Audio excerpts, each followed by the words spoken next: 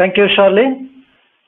Very glad to be part of this session, creating the roadmap for predictive and autonomous enterprises. Uh, can we go to the next slide, please? Good morning and good afternoon, everyone. What we see here today, just after this challenges posed by the pandemic, many of the organizations have adopted to technology to assure the continuity and also manage the various challenges that was posed by the pandemic. And technology came very handy, such as IoT, because we are able to operate plants remotely. We are able to use technology to actually implement some of the protocols required by the COVID pandemic. We had solutions to actually support social distancing and temperature monitoring and many of those that was required by the various governments. And there is also a lot that needs to be done because quite a lot of purchases from consumers have shifted from store purchases to online purchases. So the whole supply chains have to be reimagined and recalibrated. So companies and enterprises which really adapted to this technology early in their journey have been able to be very resilient and provide a quick response to this challenge. And you will probably know that IoT played a very critical role in enabling this journey for the customers. Now, having actually understood in terms of how IoT can really provide this remote connectivity and number of other ways to improve the supply chain and improve the various ways of products, process, and the plants. It's not just for the challenges. I think we can use IoT to very constructively reimagine the future. And what I'm showing here is just a small sample or a flavor for what is the art of possible. And I'm sure in number of industries, we see that companies and as well as enterprises are adopting IoT to kind of future-proof their organization, understand what could be the new ways of doing this business to create not just efficiencies, not just operational excellence, but actually to reimagine the business models. We see that happening in supply chain. We see that happening in workforce. For example, Hugh talked about the robotic manufacturing, how it is actually growing at scale, in an exponential scale rather. And cobots, collaborative robots are playing a big part in that. Sustainability is another major point in many industries. We see whether it's utilities, whether it is in building materials, whether it is in CPG industries, big topic for achieving carbon neutrality and zero emission status across all their operations, covering energy, covering air, covering water, and many of those. And IoT plays a very critical role in those as well because we are able to monitor in real time, able to predict the consumption and the emissions very accurately, and also come out with algorithms and ways of optimizing it. Above all, since we are now connecting the devices, number of devices between the edge as well as the IT system and the enterprise system, security is very paramount, and technologies and protocols at the edge level has been really moving fast to be at par with some of the requirements that we are seeing in the industry. So this presents a very great, I would say, a possibility for all of us in any industry you can take across many of the aspects of this product, process, and the plants. Can we move to the next slide, please? So TCS actually launched a framework for organizations to adopt IoT at scale. And as earlier we talked, IoT is not just a small project. It's actually an enterprise transformation. You are actually getting the physical context of your business whether it is in the car, whether it is in the mine, whether it is in a retail store, or whether it is in a healthcare. We are actually getting the physical context. And by actually knowing the physical context from the sensors, we build the digital intelligence into it using AI, ML, and many of the techniques. That way, you are actually construct yourself for the enterprise and exponential value. Look at this way.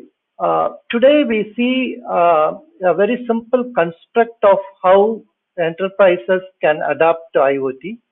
Uh, if you look at it from a technical construct, it will be like we will have devices that we have to have a way of connecting them and collecting the data into our cloud and other common foundations. And once the data is there, we build the predictive behavior using AI, ML, how we can improve the oil yield in oil well, or whether it is a machine failure that potentially can occur due to a catastrophic failure that is noticed in the machines from their vibration signals. So a whole lot of predictive behavior can actually be built in the second stage.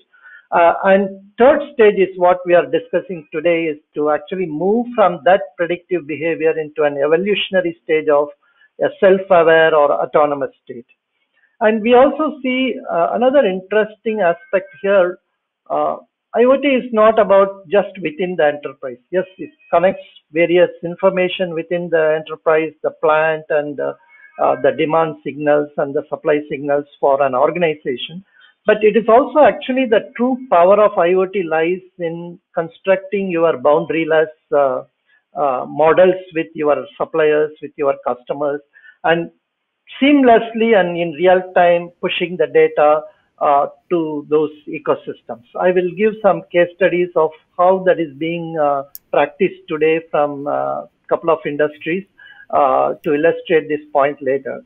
And IoT also is really extremely powerful to deliver a completely transformational experience for customers, and constructing a consumer experience and delight through IoT by giving them various features and kind of starting with even smartwatches to all the way to health. There is a lots and lots of possibilities we see in the organizations. So essentially, I think two important things. IoT is not within the enterprise. It's a network. It's an ecosystem. It enables the purpose-centric enterprise. And secondly, technologically, we have now the compute power, tools, and various mechanisms to achieve the autonomous state. And thereby, we are able to unlock the exponential value for our enterprise. Can we move to the next slide? So the question, yeah, I think we can skip this slide. Next slide, please. So from a question comes in this is, how do we really take this into a path to an exponential value? And how do we really construct this in the context of enterprise? I think Hugh talked about the focus on digital transformation in manufacturing, especially in Asia Pacific. He said the spend will move from $195 billion to $311 billion by 2024. Asia Pacific is the manufacturing hub of the entire globe. And so a lot can be done in terms of deploying IoT and reaching this exponential value goal for any of the enterprises. So the chart here, I'm sorry, it's quite busy chart, but basically outlines how you can start off with connect in context as the first stage of adoption of IoT across the three major value streams that we typically see in any manufacturing industry, the product or production value stream, supply chain value stream, and then delivering that product to the customers, the customer services value stream. So as we start building that IoT capabilities and initiatives such as IT/OT, connectivity, track and trace in supply chain, and connected products, and getting the feedback from the customers, you start realizing certain value. But the more value can be actually obtained when you start putting the predictive behavior, we call that as digital twin. And then it moves on to when we actually construct an autonomous state, we can combine each of the value stream into one seamless value flow between product to the customer service. And that is where an enterprise can really look at unlocking a great value which is hidden in today's system due to silos, due to lack of information, due to real-time data. And we actually, this construct provides any organization, be it a cement industry or be it a utility industry, we can change these value streams according to their industry needs. But pretty much this construct will enable the purpose-centric realization of these enterprises. Can we go to the next slide?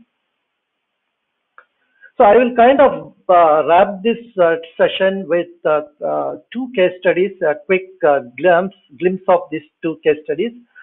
This one is for a global CPG company, has plants across the world, more than around 500 plants they have, making various types of products in the consumer category. The biggest issues they have is how do we really get the demand versus supply integration at real time. There are a lot of operational improvements possible through wastage reduction and quality improvements. And more than that, how I would be able to introduce new products. How can I bring a lot of new business approaches in terms of NPI and introducing new categories of products very quickly in the shortest cycle time, and also how I can change my manufacturing lines in terms of the e-commerce type of orders that are coming, where we can actually switch the lines very fast using robotics, automation, and number of other tools and algorithms. This is called a digital manufacturing operations IoT platform. They are more looking at implementing close to around 100 use cases from their edge devices, from the control systems, all the way to the cloud and the analytics, rolling out to their all their plants worldwide.